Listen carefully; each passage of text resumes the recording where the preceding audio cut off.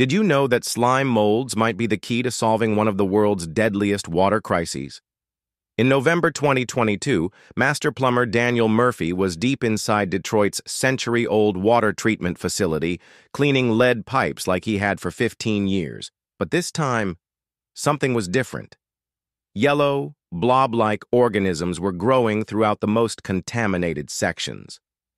At first, he thought it was just another type of dangerous mold. But when he tested the water, the lead levels had dropped to almost nothing.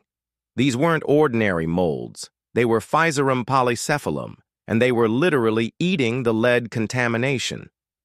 Murphy watched in disgust as the slimy masses engulfed metal particles, breaking them down into harmless organic compounds.